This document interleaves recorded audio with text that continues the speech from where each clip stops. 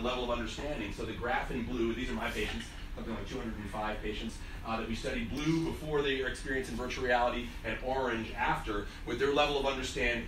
We have now, with using VR, 80% of the patients are saying they have a 10 out of 10 level of understanding of their planned brain surgery. Now, unless I'm only treating brain surgeons, it's really unlikely that we'd get to that level of understanding in any other way.